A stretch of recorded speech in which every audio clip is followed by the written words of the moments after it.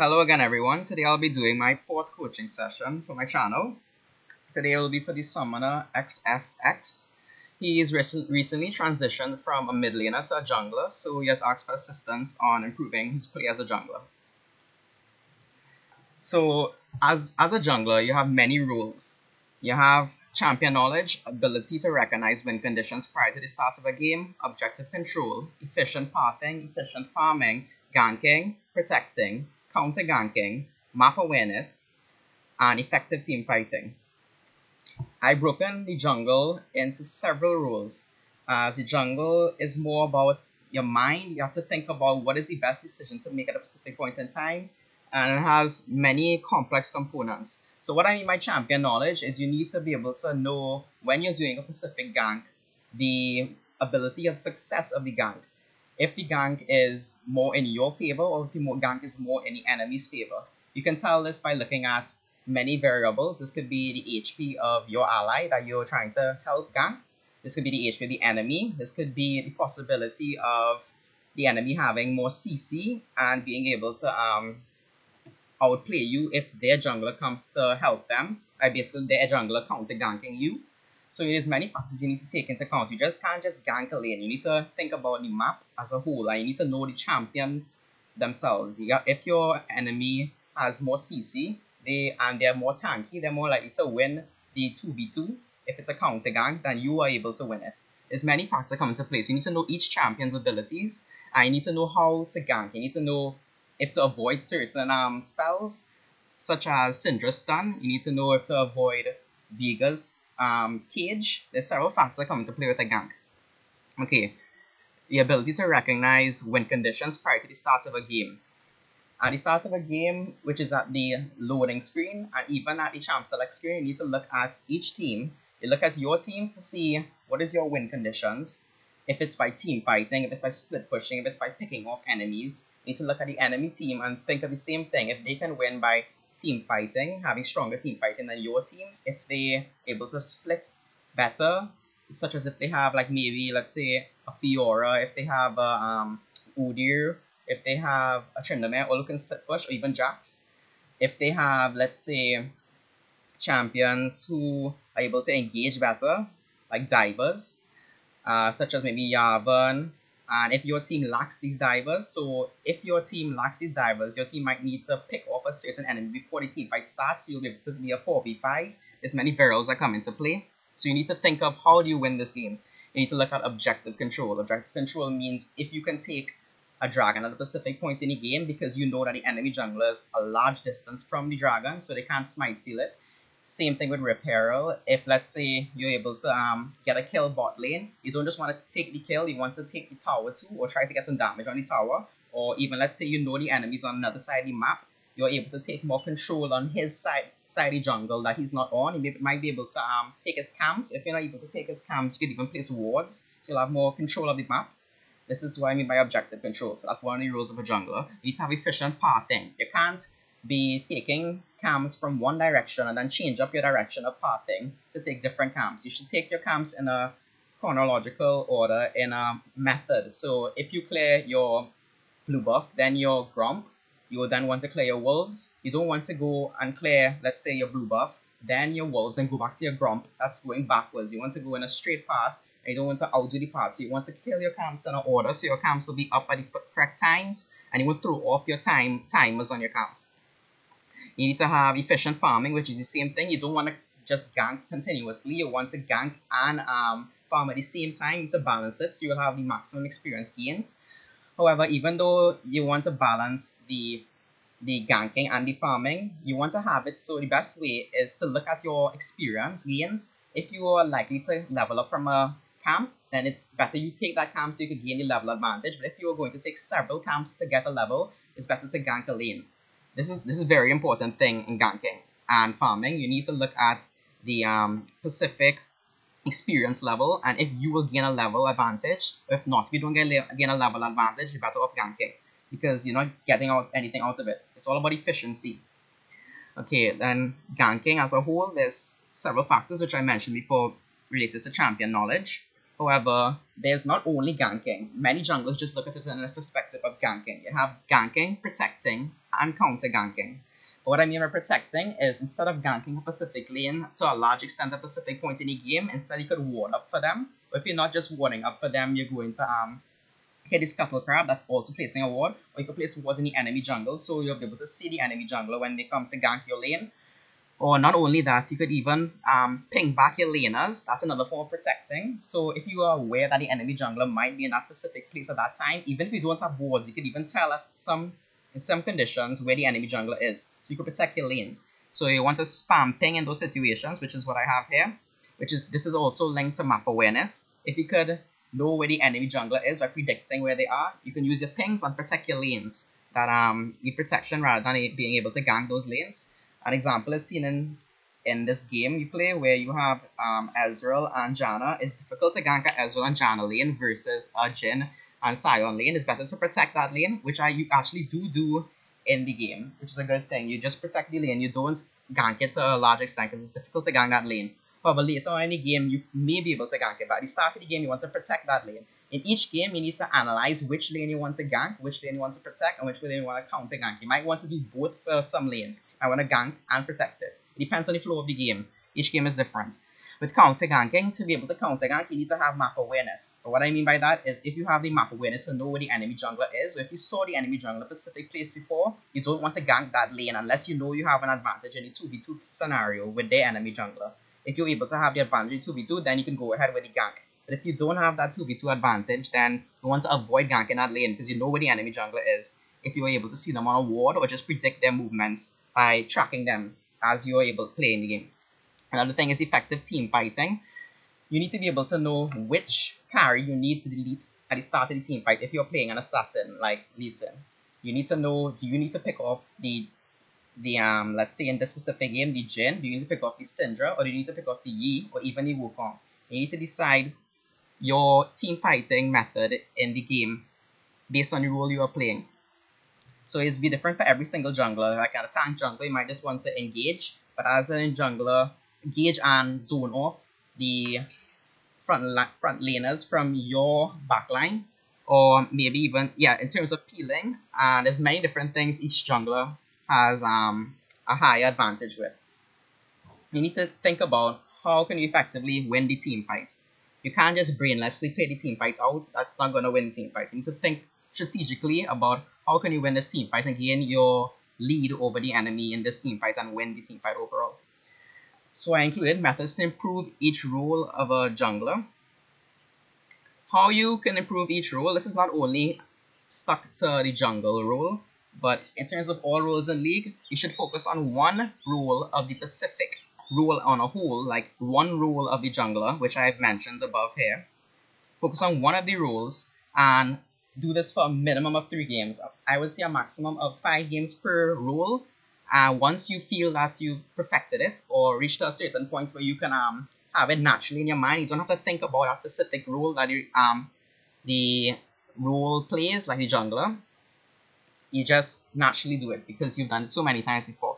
That's where you best improve each skill. So you best improve each part of the role as a whole, like jungler, by focusing on that component. You don't want to focus on many components together. Your brain can't handle so many components of the role as a whole. You just focus on one thing. So one game you focus on only champion knowledge based on how you're ganking the lane, on the CC of the enemies, the tankiness, the HP levels, or ability to recognize win conditions. So you look at the pre-game, I look at during the game.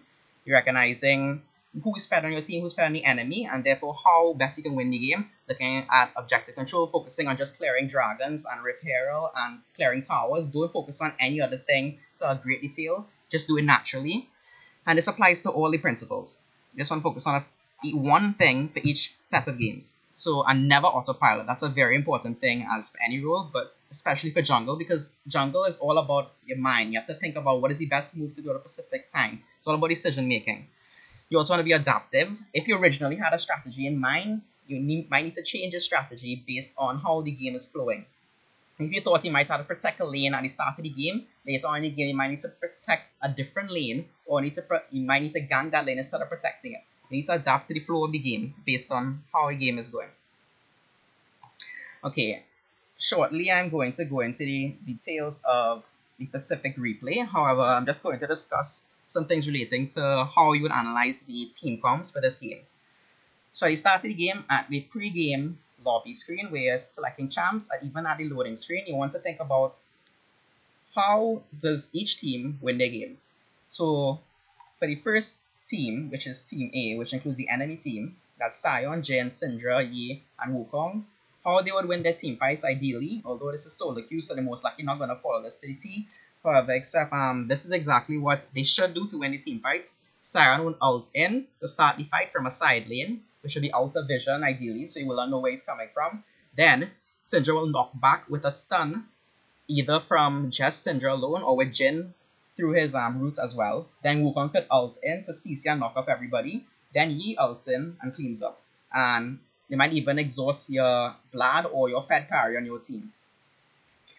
So basically, this is all tying into knowing your champion knowledge and even knowing game knowledge as a whole, knowing how effective is their team comp in terms of team fighting, how effective is your team comp. With respect to your team comp, how you would win your team fights is Lee has to kick any enemies into the enemy team. So you're not just kicking one enemy at a time, you're kicking one enemy into several enemies. That would be ideal. And then because you've done that, Yasuo will be able to ult, while Vladimir is able to go in with his pool and do tons of burst damage. And Ezreal will do damage from behind, and the best thing is to exhaust the Fed carry, ideally the Fed carry, but it can also be the champion that does damage naturally to a high damage burst, which will be Yi.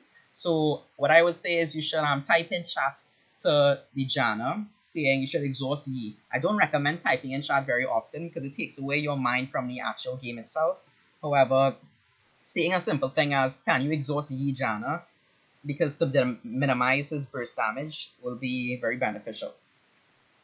Both your teams have great team fighting potential. However, the enemy team has better team fighting potential based on everything I mentioned than your team does. The only way for your team fighting to be efficient is if you are able to land your kick into the enemies. They have several ways to engage their team fighting, which is Wukong, Sion, even Syndra, or even Jin. So you need to think of it in that perspective. So how you will win your team fights, because they have a better team fight potential, what you should do is you need to pick off one of the enemies, or your team as a whole needs to pick off one enemy before when the team fight now starts. So once you pick up one, you'll be able to deal with the rest of the enemies. Ideally, the most damage dealing or high damage dealing enemy, which could be Yi, it could be Syndra, or it could be Jin. However, I would recommend the Yi because Yi naturally does a lot of damage into the late game with his item completions. So I'll now look into the win conditions for each team. Even though I discussed it to a small extent before, you need to pick off, for your team to win the team fight, you need to attempt to pick off the Yi in team fights first, or pick off the Yi or Jin prior to the team fight, maybe in the jungle, or you can even do it during the start of the team fight. Or you must exhaust the Yi, which is what I mentioned before. If Yi or Jin is eliminated from the team fight, your team will have a much larger advantage by damage, and you'll be able to win the team fight as a whole. Now I'll talk about the other team, which is the enemy team. Their win condition will simply be to fight a 5v5 because their team fight is way better than your team fight. And so you'll have a 90% chance at least to win the team fight. And I'll talk about your build. Your build is good for the team comp because you are choosing a tank build, which has only tank specific jungler items, etc. And you're not building damage barely to any extent. That's a good build for this certain game because your team doesn't have a tank. However, if your team was low on damage or they already had a tank, I'd recommend you go full damage with a GA for protection. However, one other thing, if you happen to get ahead in the game itself, where you have most of the kills in the game, in the early game, I would recommend you build damage to better snowball your lead with only a minor amount of tank. Maybe the GA and maybe, let's say, the any certain tank item which is able to do damage. Any of the tank is able to help you be more tanky, so you can engage fights better and not disintegrate before the fight is able to get anywhere. You build several tank items, so you could just choose any of those. Okay, I'll now look at your runes. I looked at your runes. Most of your runes are ideal. However, I would say instead of taking water walking in sorcery, I think taking scorch will be better because you'll be able to apply the burn damage every other 20 seconds, I think it is. I also don't like the sorcery page too much for Lee Sin. I prefer you take precision. Many assassin junglers rather take precision. I even play Shaco. Shaco's my main, and I take precision because I think it's most beneficial. And what I would recommend is Triumph and Group de Grace. These are probably better than taking sorcery. I think it's way better for snowballing, which is the goal for Lee Sin. Lee Sin is a snowball early game jungler. He doesn't want to play into the late game without a lead. If he doesn't have a lead in the early game, he's likely to fall off significantly. And if he doesn't use his lead at the start, then you'll fall off even more, which I think is a major issue you experience in this specific game. Okay, so I'm now gonna just mention one last set of stuff related to the ganking or potential for protecting your lanes before I actually go into the replay. Okay, so for bot lane, it's gankable, but only if the enemy is shoved up, as Janna has minimal engage. It's best to protect this lane. Instead of ganking lane a lot in the early game, it's better you protect it. However, later on in the game, which I mentioned before about being adaptive, you might need to change your playstyle, and you might need to end up ganking the lane more than just protecting it. Because if you have a lead, you could transition this lead into another lane, like the bot lane. If they're not severely behind, if they're severely behind, it makes no sense ganking lane. But if they're not severely behind, you can push your lead into the lane and help them win the lane. I would say 3v3 fights, which would be with the enemy jungler Yi, will be lost as Janna's CC is way less than Sion. Sion can have a much larger impact in a 3v3 fight than your laners will be able to. So I would say avoid any 3v3 fights, which would be counter ganks. For mid lane, it's gankable once you avoid Syndra's stun. You should play it slow and get the kill. For the combo of Yi and Syndra, like if you were to get counter ganked, pre-6, their 2v2 of Syndra and Yi is much stronger than Lee and Vlad. Main reason for this is because you don't have your power spike of your ult, and Vlad doesn't have his power spike of his ult. Vlad's major damage comes from his ult, and he does a significant amount of damage with his ult also. He's also able to kick Syndra into the Vlad, and Vlad is able to do a large amount of damage way easier. So Yi and Syndra will be able to win that fight much easier at the start before level 6. So I would say you should avoid any form of 2v2s in mid lane prior to level 6. You need to think about this before every game. You think about every lane. Think about it in terms of 1v1, a 2v2 perspective, 2v1 perspective, and a 2v2 perspective. If there was a counter gank, you need to see would you win this specific team fight, or would the enemy win the team fight? If you want any more further information about different combinations based on if you can win that 2v2 or not, you could probably talk to me about it, and I could give more advice. However, you need to analyze at the start of every game. Lastly, about with the Yi or Syndra after level 6. Your 2v2 is stronger because Lee and Vlad's ults are stronger than Syndra and Yi's ults, which I mentioned before. If you're going to 2v2, then you have to do it before levels. Do it at 6 in mid lane. Don't do it before level 6. And lastly, I'll mention for top lanes ganks, it's gankable if you wait out Wukong's Invis, or if you play around his Invis. You should maybe carry a control ward so you can know where he is if it's necessary. If you get a kick and land, if you get a kick and it's landed, Yas may be able to ult him. So your 2v2 with Yi though will be a close fight, I would say. So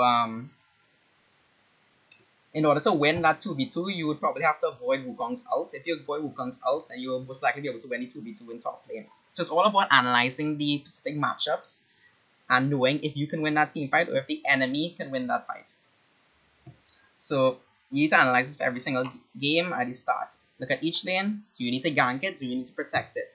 The reason why you will need to protect bot lane is because their fighting potential is much lower than the enemy.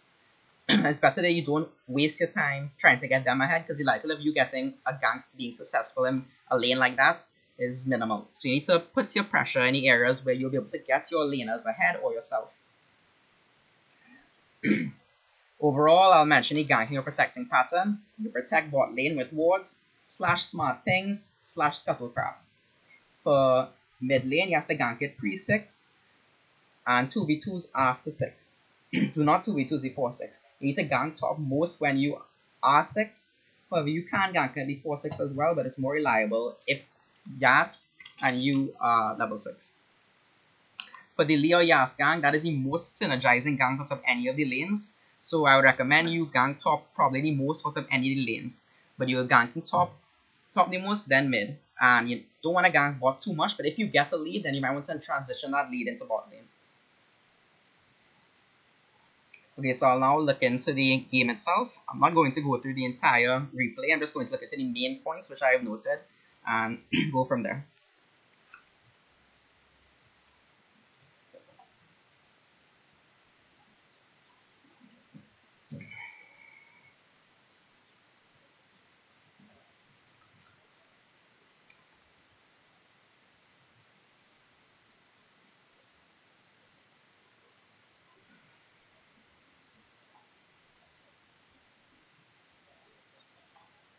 Okay, so I realize you're starting bot side, which is at blue buff.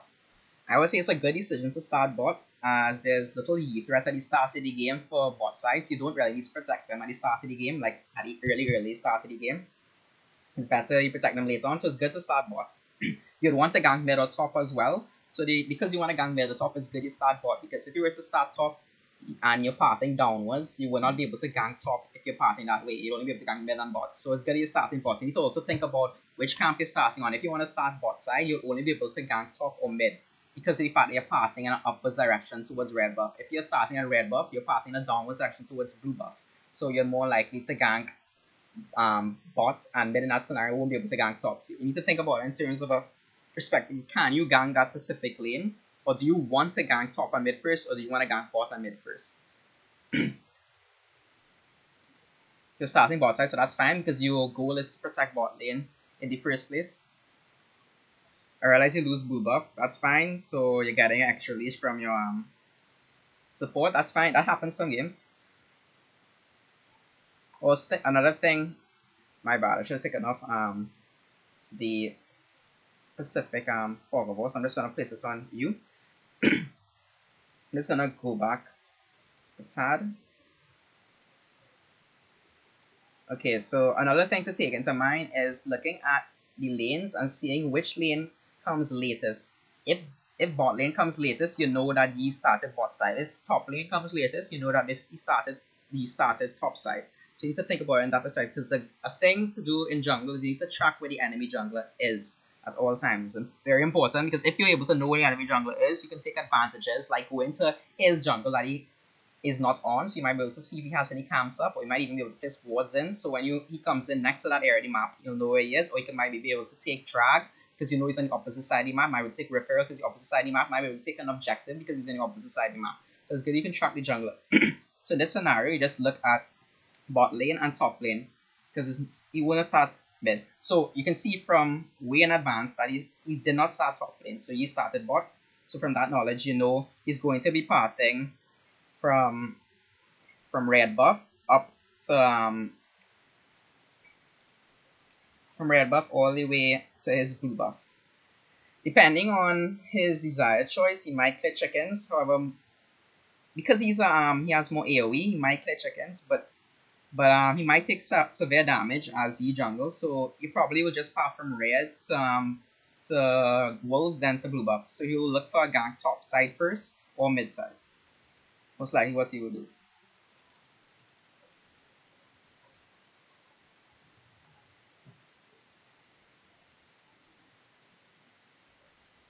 So this is fine. You went from you lost your blue buff, but you went from blue buff to grump to red. That's a good clearing direction and clearing path.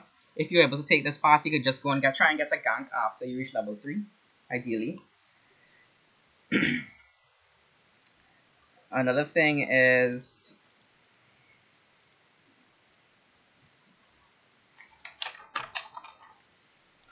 another thing I could have mentioned, but I didn't mention it previously, is because you have the Pacific rune known as Zombie Ward, what you could have done is you're starting at blue buff. Because you're starting at blue buff, what you could have done is you could have placed a Zombie Ward in this specific bush next to red buff, so you'll know if the enemy jungler tries to invade the buff.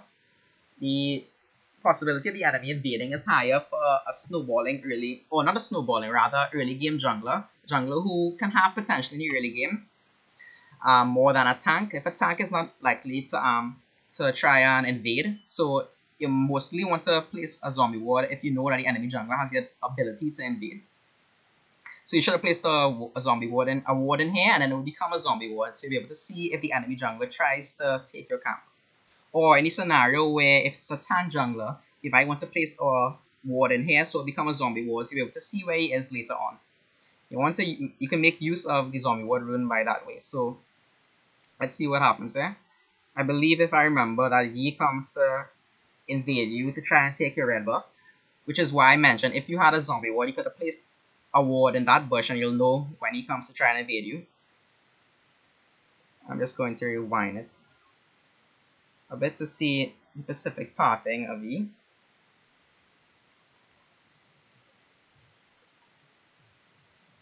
So he decided to take the plant and path into here. If you had a zombie ward, you might be able to see him in advance. If you place the ward here, you might be able to get a little vision of him beforehand to be able to take less damage.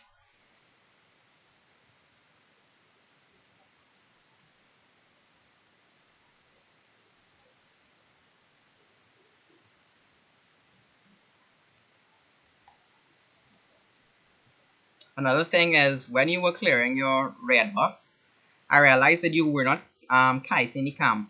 Each camp that you do, you should try to kite it. Reason why I say you should try to kite the camp so you'll take less damage. What I mean by kiting is, you probably know already, but just to emphasize it, you need to put yourself at a higher HP by hitting the buff when your skills are off cooldown. You want to hit the buff and you want to move away from the buff by each auto attack. So the buff will cancel its autos, so you'll be higher on HP. So you keep walking back and you'll be able to be higher on HP. This is essential to kite each camp. You don't want to kite only one camp. You want to kite every camp so you'll be higher on HP when you try to camp.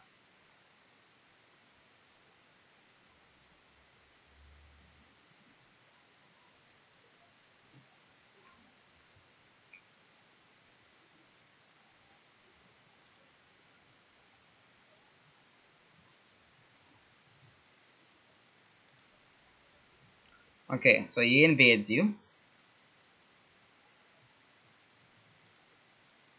Before this play happens, I'm just going to discuss it. I already mentioned before that Yi and Syndra in the early game has a larger presence than does Vlad and Lee Sin. Because they have a larger presence, they can do more damage in the pre-6. That means you don't want to engage any fights with Yi and Syndra at the start of the game, which is what I mentioned with the 2v2 point. So you don't want to fight this if they end up trying to fight you. Not only that, but you are at a level disadvantage because of the fact that the buff got stolen. It might not just be because your buff got stolen. Let's say he just happened to clear more camps quicker than you were able to, and you are at a level disadvantage, then you would not want to fight this anyway. You're at a one level below, so you would become up lower on this team fight in this fight anyway, even disregarding the fact that they have a stronger 2v2. So naturally, you all should be behind on this team fight and be at a lower HP than the enemy is able to.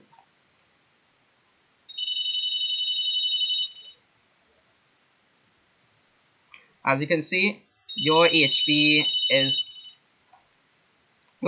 of both Vlad and yourself are much lower than is Syndra and Yi. Because your HP is so much lower, that just emphasizes the fact that 2v2 is weaker than your 2v2. So you should never engage fights like that.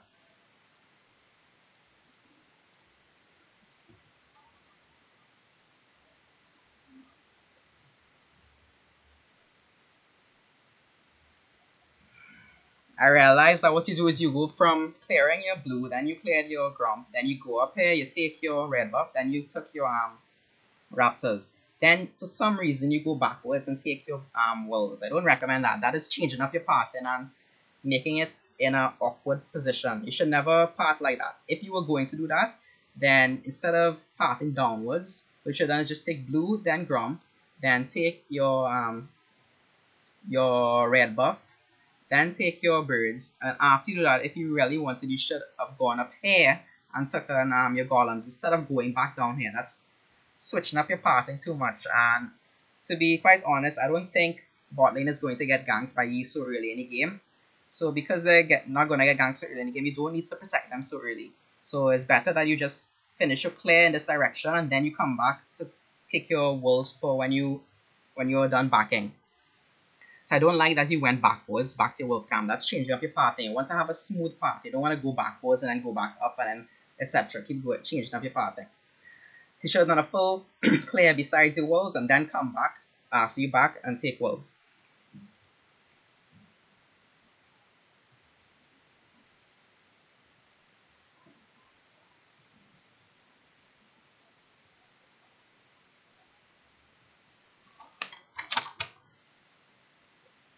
This is fine that you kill Sion, but what I would have recommended is instead you hit the plant to make sure he's there and to also make sure that that Jin is not in the bush waiting with him, because you could possibly die there if you were to do that. If you didn't know where Jin was, if you didn't track him specifically on the map, he might have walked back, I'm not sure. But if you weren't 100% sure, then you should have hit this plant to get the vision. It's a more safer route.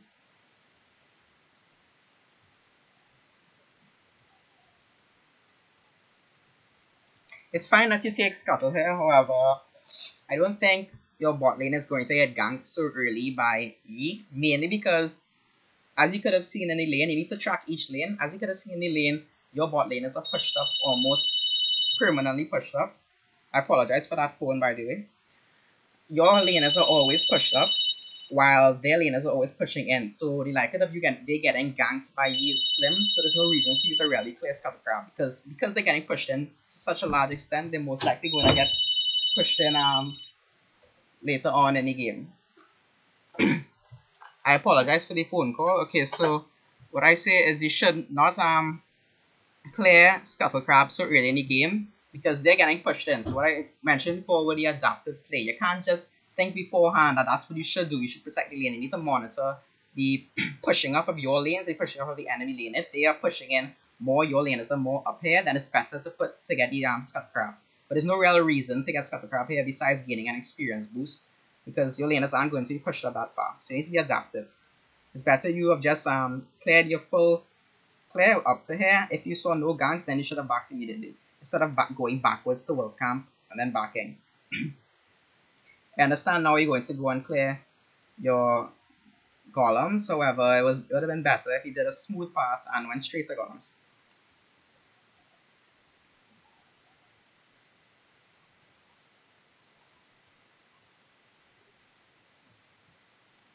There was something else I noted here. You see Master Yi and Syndra in mid with Vlad. And Vlad is obviously can't win a fight against Yi and Syndra. So what you should do is you should at least ping that Master Yi is mid, like at least press your red ping or your caution ping, so you'll be able to warn all the lanes, not only mid lane, but warn all the lanes of the position of Master Yi. You should always make use of your pings. You don't want to just keep your info to yourself. As a jungler, you want to put as much info into your lanes as possible. So you should ping this immediately, so you'll be able to make not only yourself aware, but all your laners are aware of the position of Master Yi, and to ensure that Vlad doesn't decrease his HP pool by fighting aimlessly. He ends up decreasing his HP pool because many laners don't think about what they're doing in the game. Not to be rude or anything, but many laners don't focus on the specific matchup, like if jungler's gonna come, if they could win it or not. They just do whatever. So you need to ping them back as a jungler. That's one of the rules of a jungler.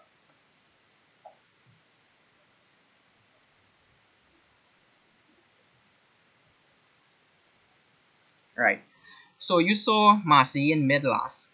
Master Yi disappeared into the fog of war in topside river. Because he disappeared into the fog of war in topside river, the only place he can gank is topside, or he goes to clear his camps.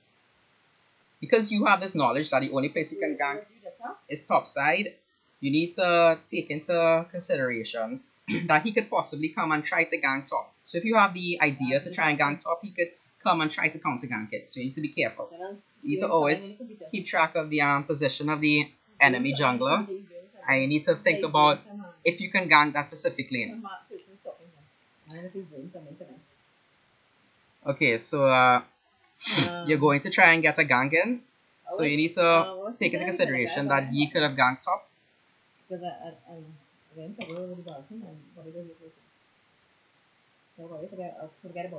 So you're going to get a gank. This is fine. Probably, as I said before, you need to take into consideration that Yi could be here or coming soon. I'll just remove the fog wall to make this clear. As you can see, Yi is pathing upwards. So you need to take into consideration that you could possibly die if he comes up. So I see you backing here. This is fine, however, because you're backing here, what you need to do is you know that he is coming top. So you need to ping back the caution pings and warn Yasuo that he could be coming top to try and gank the lane. So because you are aware of the knowledge that he was previously min, he's going to path up. You saw him path up. So you need to warn your laner because you're backing. You won't be able to have any presence in the lane to help him. So you need to caution him that he might get ganked. The fact that he ends up getting a kill here on Wukong is very variable.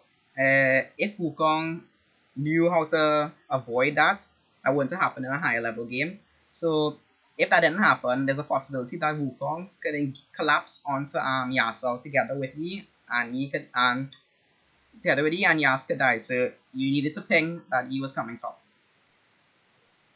I know it's very minor things I'm focusing on, but every minor factor comes into play, and in an overall scheme of things, it adds up, and it can put your laners behind if you don't provide the information.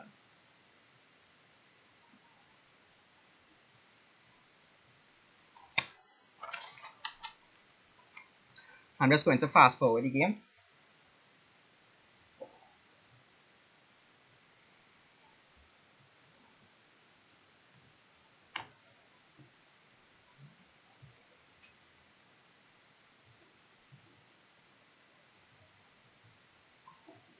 So this is fine, your pathing is fine. You go away from a downwards direction after you clear the golems.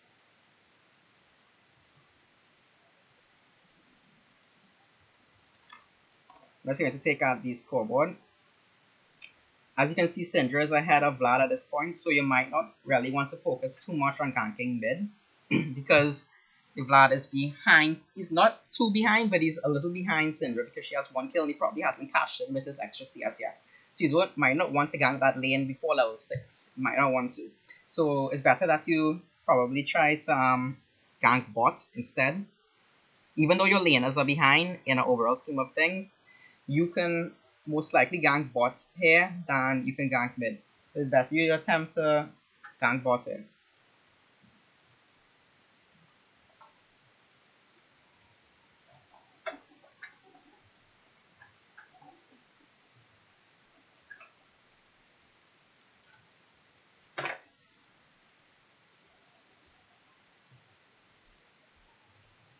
They don't even have a ward here because they couldn't have seen you. Let me just move the vision. No, they don't know you're here. They're backing. So you ended up taking Scuttle Crab. Taking Scuttle Crab is an okay decision because you want to protect bot lane. Because there was no gank bot. But you could have ganked bot if they had showed up.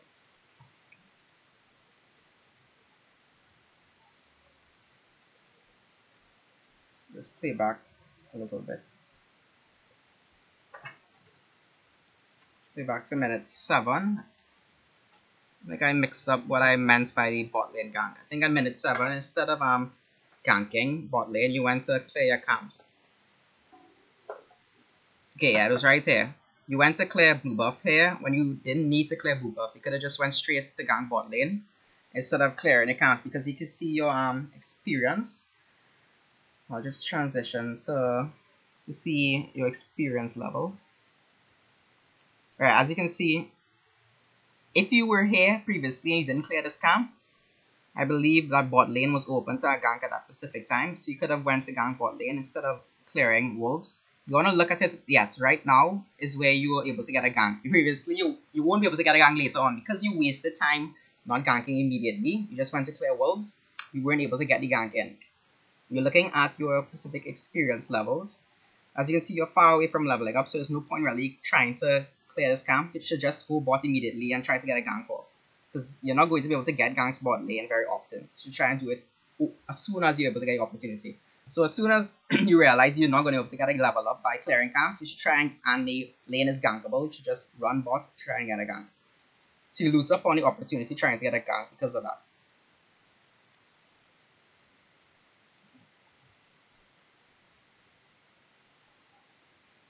I'm not sure if you realize, but Marcy has been pinging quite often. He's been pinging that you are at this buff.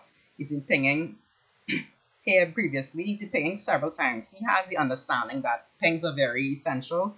So this is what you need to develop. You need to take this knowledge to heart and use your pings wisely.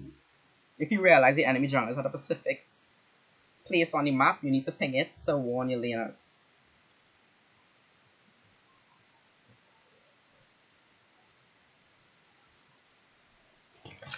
Something else which I would say to assist you in watching your lanes easier is you can use your hotkeys. You can specifically bind through your camera control. You can bind onto your F keys to determine how the flow of each lane is. So you won't have to specifically click on the area of the map. You can just press your top keys, your F keys, and you'll be able to tell what is happening in the specific lanes. You don't need to touch the keys and then stay on the key. You could just click the key and have a glimpse of the lanes. So you'll be able to know if you can gank this lane now, or if you can't gank it now. It's more efficient than just clicking different positions on the map. You can't see the exact way to do this here, but it's under camera control, and you can bind the keys on your team to the F keys: F1, F2, F3, and F4. This will take a long time to get accustomed to, however, you can do it. Okay, so right here you see that he tried to kill you here, but what you did is you walked away, which was fine. But a similar thing with pinging. You knew that Syndra was mid previously, and she walked downwards to try and help you to kill you. And you saw Yi here previously, and you see Vlad in mid lane. So what you should do is you should be pinging caution pings here to warn Vlad that Yi and Syndra could collapse on him. It might not happen in this specific scenario, however, it can happen in other games.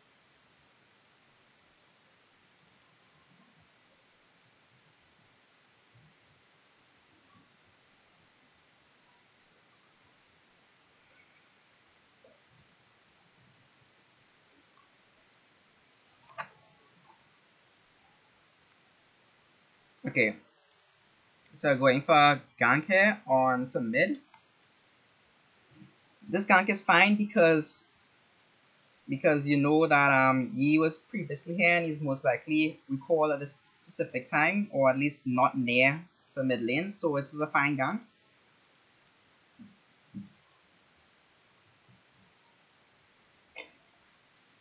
And you get the kill, so that's fine. But let's take into account, you see Sion come in, and because Sion comes up, you can't push the lane. But let's say Sion was not here, what you should have done is push any lane, so the lane would crash into the tower, and the lane would be in a more advantageous position for your laner, and you'll be able to get some damage onto the tower.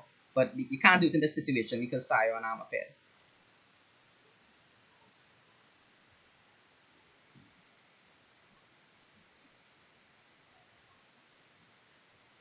Courier comms is fine.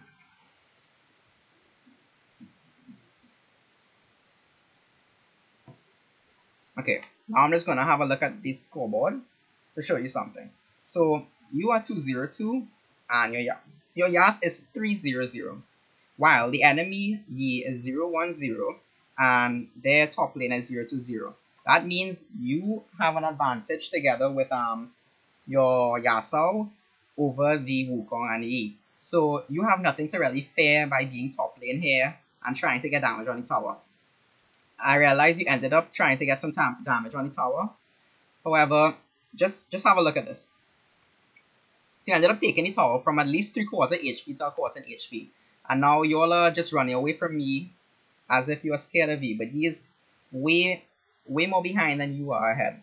And your top lane is ahead. So you shouldn't fear anything in this scenario. What you should do is you should just wait for the lane to push in again. You should maybe even help Yasuo push in the wave. And once you do that, you get the tower. You wasted so much time not getting the tower here.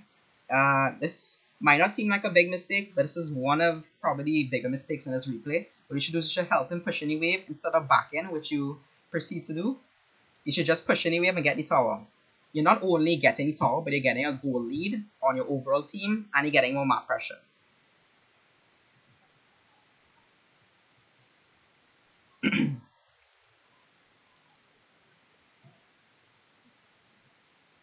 Another thing, because your Yasuo is so ahead, he's 300, what you could do is you could, instead of backing there, and even if you didn't proceed to take the tower, what you could have done is you could place wards around the area. So if Scuttle Crab was up, you could have cleared Scuttle Crab, because Scuttle Crab is not up. So what you could have done is you could have just placed a ward here. You could place any wards you have. You're playing Yi, so you have plenty wards previously, or yes, you could have just placed wards around the area to protect Yasuo when he comes back to lane from maybe a possible future gank. You want to protect your lanes, so same thing I said with being adaptive. You want to protect your lanes that are ahead, and you want to protect your lanes where you can't naturally get a gank easily. So because Yasuo is so ahead, 300, you should come back to here probably in the future and place wards around the area to avoid him getting ganked and losing his lead and his snowball.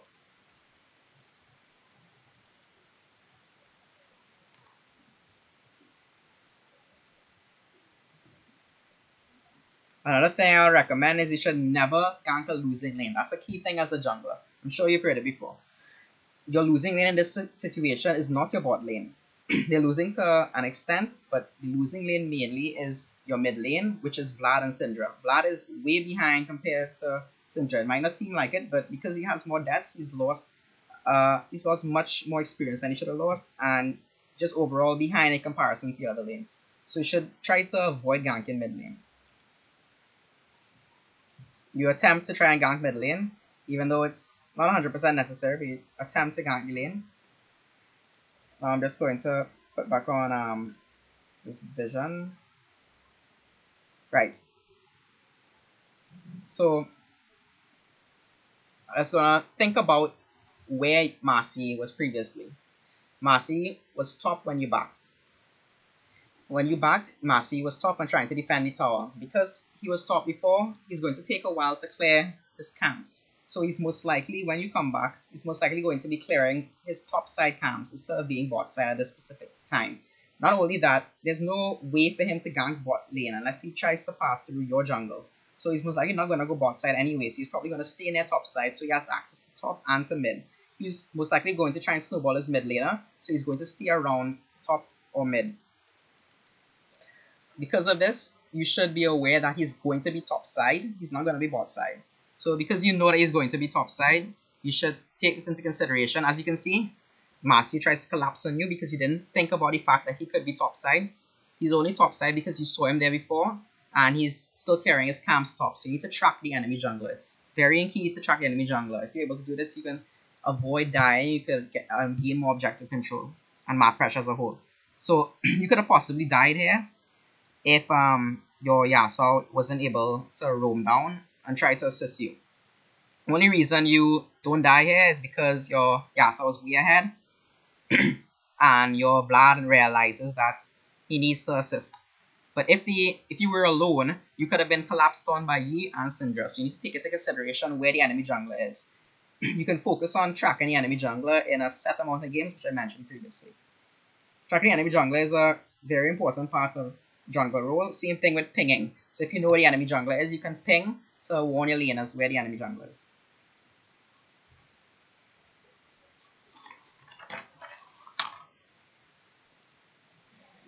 Back to what I said previously about placing wards. What you could do is you could place a ward here or here. You mostly want to place your wards in bushes because you have the ruined zombie ward.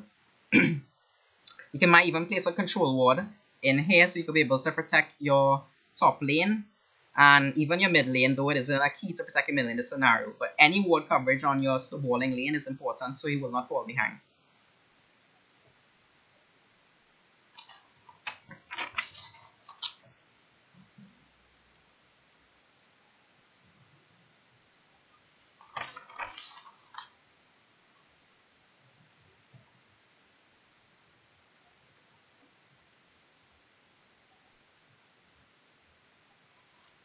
Okay, you're slowly transitioning from the early game now into the mid game.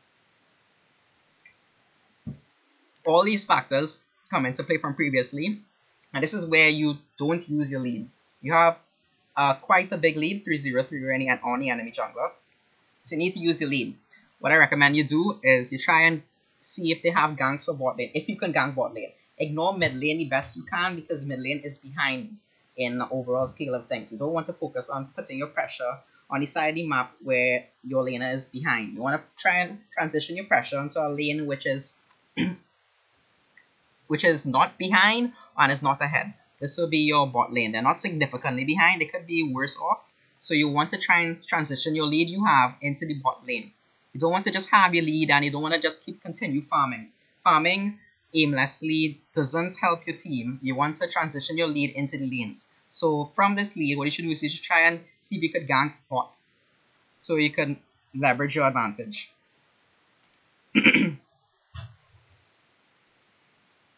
Top is already, once you're able to get bot lane ahead, and because you have top lane ahead already, you can gain more objective control. Like let's say you get your bot lane set of kills, or you push off the bot lane from being onto your laners. Because you're able to do that, you might be able to get objective control, like you can go on to drag. Not only that, because your top side is cleared by Yasuo who's ahead, you might be able to even go and transition from getting a drag into transitioning to get a repairal, because you have more map control. You have bot lane control because you gank bot, and you already have top control, so you might be able to transition into a repairal. There's many things you need to consider. With your lead, you need to use your lead.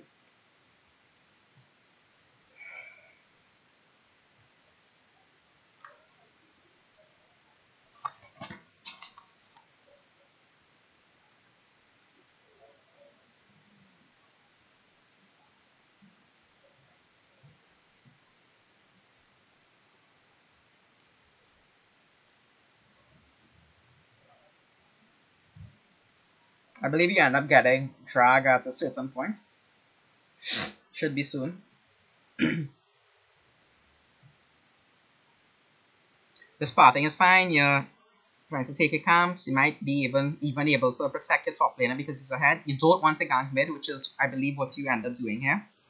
You end up trying to gank mid, even though he's, on the grand scale of things, he's behind in comparison to the other lanes. You don't want to gank mid because you're putting yourself behind. Not only that, but you want to apply your pressure to the other lanes. Like if you gank mid here and end up dying, you're putting yourself, not only your Vlad behind, further behind, but you're putting yourself behind also.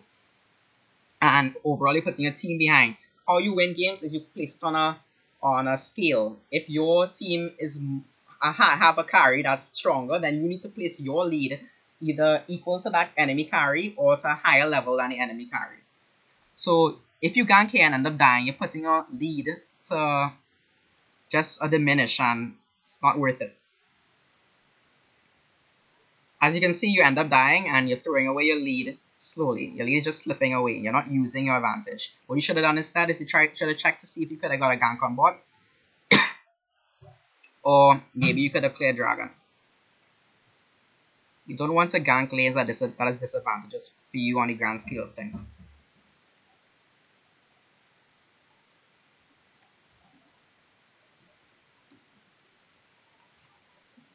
Okay.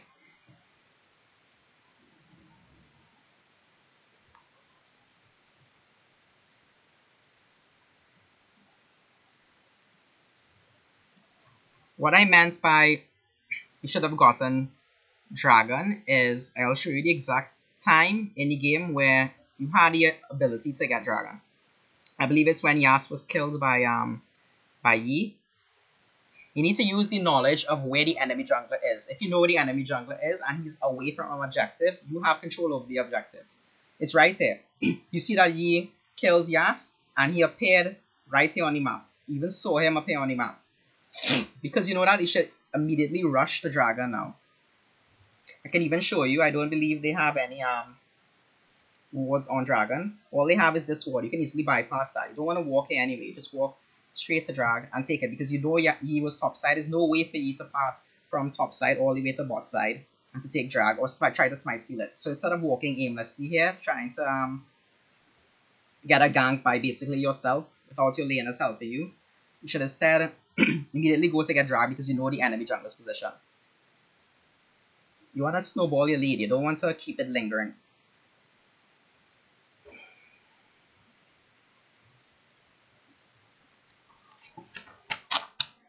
So let's go back to the position we were previously.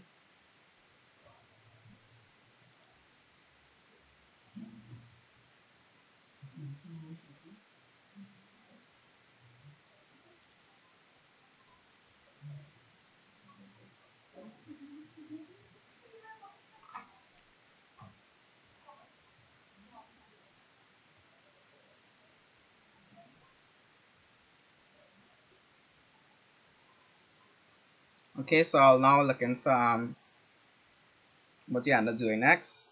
As I said before, you don't want to gank mid, you want to transition your lead into bot side. You end up trying to transition your lead into bot side, however, your laners are very, you need to analyze the gank. Can your laners follow up to try and make this gank successful? The answer is no, because your laners are all the way pushed up to their tower, and you're trying to initiate a gank far away from them, and the enemies are very close to the tower as well. The only out of position player is Sion, and most likely not going to get a kill on Sion here because of how far away your laners are. It's just not going to happen. You need to think about it strategically. Can you make the gank work or not?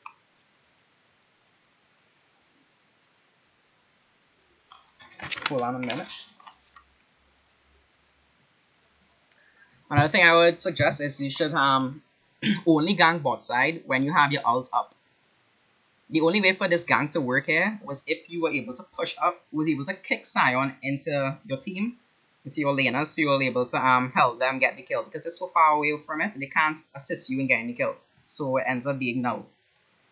If you had your kick, you could have ganked this. So I would say is, when you're trying to get a transition of your lead onto a lane which was, it's not exactly completely lost, but it's not ahead either, you want to have your ult up if you're playing Lee, or basically you want to have your high damaging spell up at that specific time, so you'll be able to make the gank more successful. You don't wanna, you need the damage because your laners are behind, and because the enemies have a larger level, or rather experience boost difference and item difference, you need more damage to make this gank successful. So you should only gank the lane if you have your damaging skill up.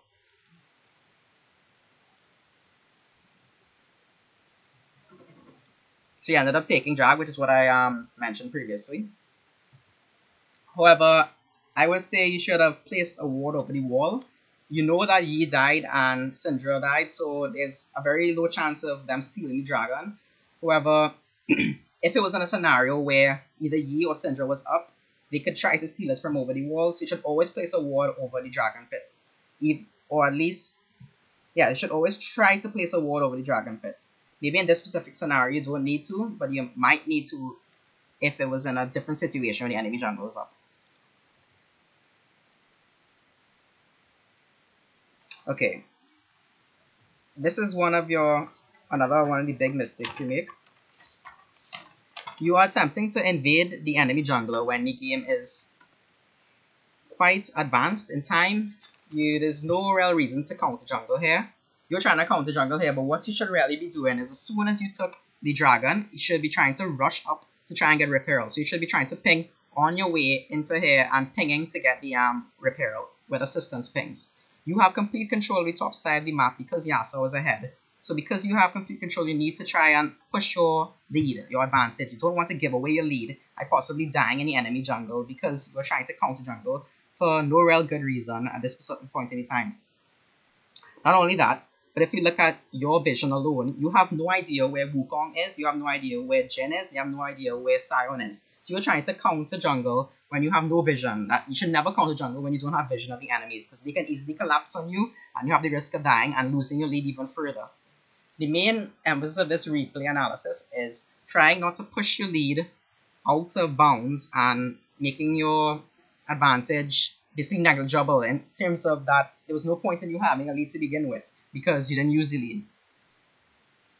So you should, instead of, what the good play would have been to take dragon and immediately rush up to take repair, because repair is an almost guaranteed tower in most scenarios. You might have to die in this scenario, however, it's a very risky play, and if repeated in several games, you are very likely to die in that position.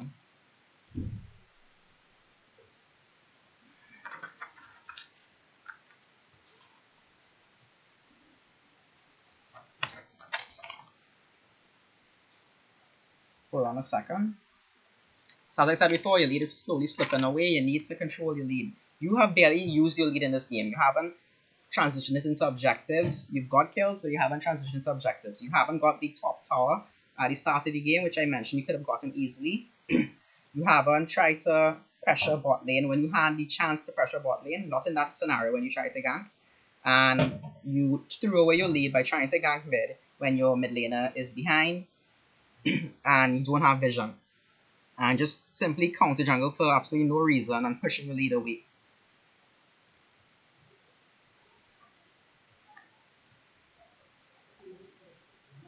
So you basically lost your chance to get referral. And it's very close to the time a referral despawns at 20 minutes, so you might even be able to get it.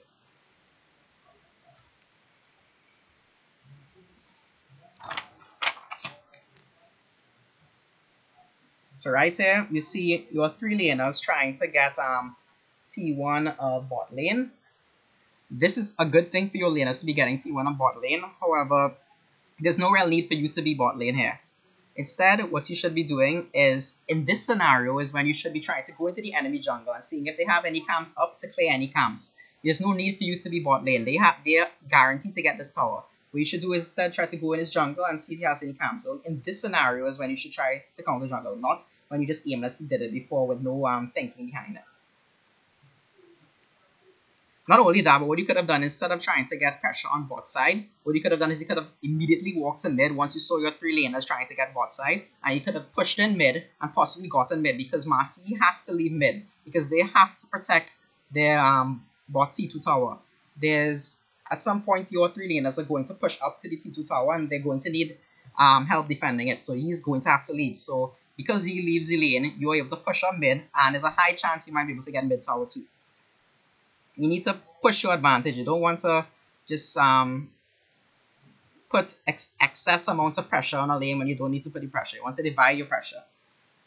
Because there's no reason for you to be here. Your laners can do this on their own. You see, Yasuo ends up taking the camps, but what you should be doing is taking the camp, not Yasuo. Yasuo should be applying the damage onto the tower. You don't want to put excessive amounts of control or pressure on a certain area of the map. You want to apply your pressure evenly across the map. Stop on the ground, tower. You are carrying on the little basket. I'm carrying down the basket. Okay, so I'll now look into the next position on the game. Your time to get referral is diminishing gradually. At 20 minutes, you won't be able to get it anymore.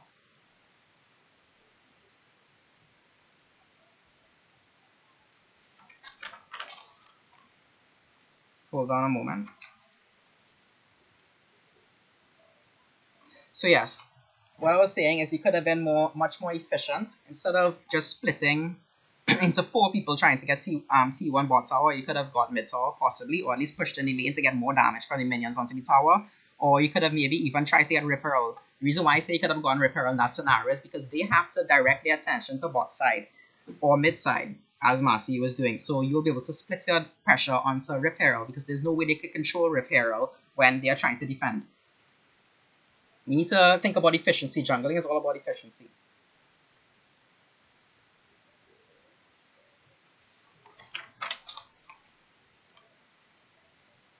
Okay, so what I realize here is you all are trying to team fight when you do not have Vlad. Vlad is all the way on the other side of the map. There's no way for him to help you all in this team fight. Even though he's behind on an overall scale, he still has a significant amount of damage which you can apply into the lane.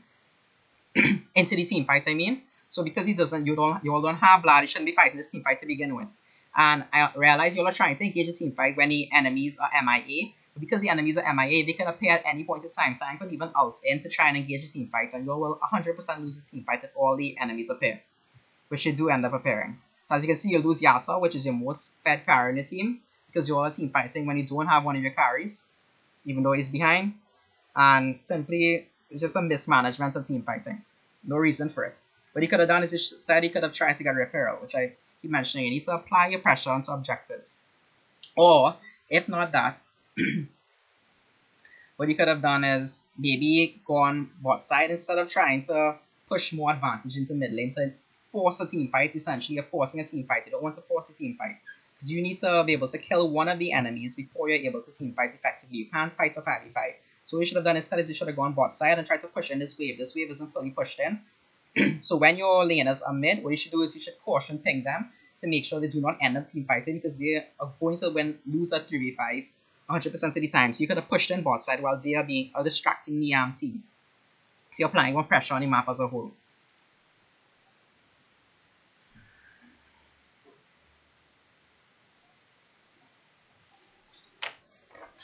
So we are now coming to the end of the Pacific replay because further points in this game, there's not much else to talk about. What I already emphasized the main points. The main points I'll summarize now is you need to be efficient in the jungle, efficient with your pathing, efficient with your objective control, efficient with applying your pressure to the correct lanes, efficient with not ganking a lane that's behind, efficient with ganking top lane when or rather protecting top lane when your lane is ahead. You need to do everything efficiently, and you don't want to path in a way that is disadvantageous for you. You want to clear your camps in a chronological order, and you don't want to counter jungle when there is no reason to counter jungle, and when you don't have vision of the enemies, because you can get collapsed on and kills, and also you need to monitor the map awareness, being where the jungler is. You need to predict where the enemy jungler is at specific points in the game to avoid getting collapsed on, or maybe using this advantage to pressure different sides of the map. There's just a few more things I need to mention. I'm going to skip to 2140.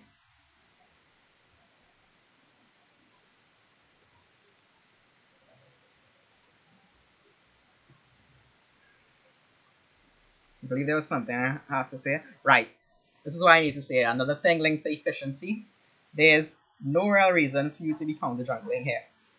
I understand you're trying to get the enemy's blue buff, however, there's no real reason to try and get blue buff here. Instead, what you should be doing is you should be running to top lane to try and push in your wave.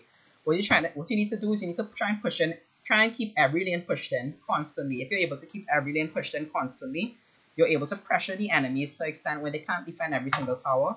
So it's good that you're able to pressure every single lane. You don't want to just go in the jungle and aimless taking camps. There's no real reason to take a camp at a specific point. The enemy jungler isn't losing much by you taking his blue buff. So you should push in the wave and pressure the wave. You should at least push it up to probably here, and then you can back off. Probably place a ward somewhere in the jungle. You don't want to keep your wards lingering. I know you're playing Lee Sin, so you use your wards often. But you can easily, because you're already here, you can, if you take any blue buff, you at least place wards in the jungle, so you'll be able to see the enemies. But what you ideally should have done is you should have just immediately gone to push up the top wave. You eventually go to push up the top wave, but you're wasting precious time by you taking blue buff here. You should already have had this wave at least up to here if you did not end up taking the blue buff. It's all about efficiency. Your lead is almost minimal at this point because of the fact that everything, take into consideration, you're throwing your lead from the early to mid game, and that's the main reason why I've lost this game. You haven't pushed your objective control, you haven't pushed your lead into lanes that need a lead advantage, which is like bot lane. You haven't seen the specific times when you could have applied an advantage into the lane.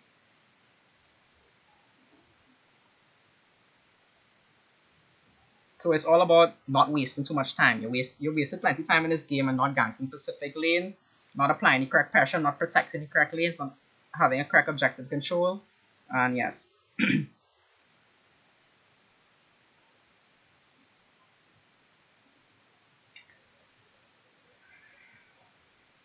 Another thing I could have mentioned, which I said previously, is a better thing to have done in this specific game would have probably have been to build damage instead of building tank, because you had such a great lead. You don't want to build tank. If you build tank in this scenario, you're basically giving away the great lead that you have because you haven't applied it in terms of a damage perspective where you could have snowballed your lanes better. So in this game, you should have bought damage items instead because you have a lead. I know, understand the fact that the reason why you went tank because your team doesn't have a tank and you want to engage. However, if you get a lead, you want to build damage. If you don't get a lead, then you can end up building tank.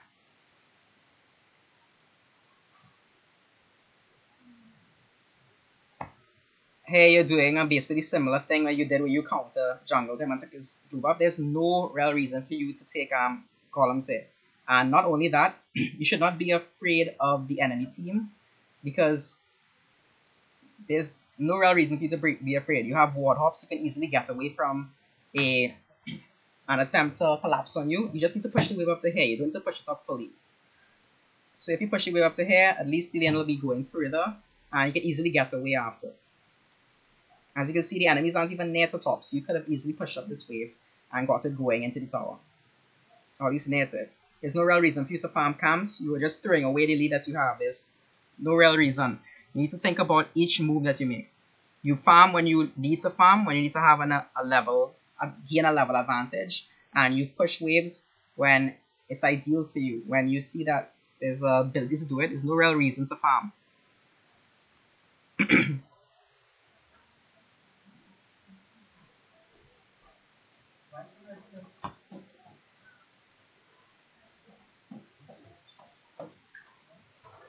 So we're coming near to the end of the replay now. However, I think there's only two more things I need to mention.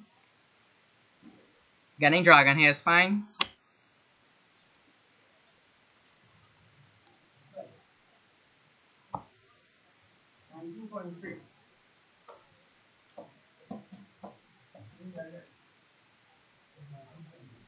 Hold on a moment.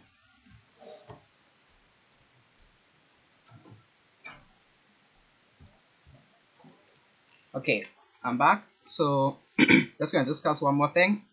As you can see, you ended up just aimlessly walking into an unwarded area of the map. You ended up walking straight into the enemy jungle and into an unwarded area. You can't see this area because they have a pink ward here. You should try to avoid at best to not walk into unwarded areas, or at least use your sweeper. You have your sweeper on you. It's not haven't been used, so you should have put on your sweeper if you're walking into an area that's unwarded and you have no vision. So you end up taking a huge chunk of your health down because of the fact that you did not consider that you should have used the sweeper. And now at 2920.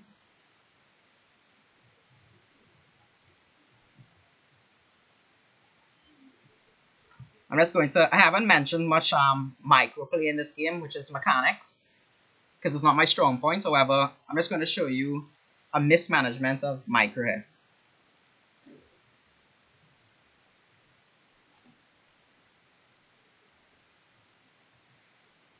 So, you attempt to engage in a fight, and you waste your ult to try and push away Yi.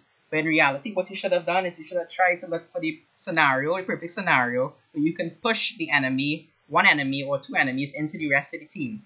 So you can engage a fight with Yasuo and Vlad, because now you have the ability to team fight, because you have Vlad with you. You didn't have Vlad with you for the majority of the game, so you've wasted your cooldowns for no reason, when you could have easily engaged a successful fight here and got maybe a big advantage by winning the team fight by probably killing Yi or killing one of the Fed carries and then being able to clean up the fight. But because you mismanagement your spells, you don't have your spells to use, and you can't get out of the Syndra ult, and just get stunned, and you'll end up in an overall scale losing the team fight. You need to think about how you use your cooldowns. It's not just about using your mechanics, making mechanical plays. It's about thinking about, if I use a spell, would I be able to use it for the next important moment in the game? There's a lot to consider as a jungler, as on a whole. So that's basically all I need to talk about for this replay analysis. I already summarized everything beforehand, and I think this is really all I need to tell you for the jungle. If you take into consideration all the things I mentioned in this replay analysis, you'll definitely improve any jungle, and you just need to apply it to your games. So focus on everything I've written in here about champion knowledge, ability to recognize win conditions, vertical control, efficient pathing, efficient farming, ganking, protecting, counter ganking, map awareness, etc. And the methods to implement it, and you will easily improve your jungle play. The reason why I'm not going to go in further into this replay is because the rest is basically what they say, a clown fiesta, and anything just happens. The game should be done, or at least near to done by now, if you applied your advantage and your lead correctly. I thank you for listening, and I hope to assist you another time in the future. Thanks for watching, and I hope to see you all in my next coaching lesson. Bye.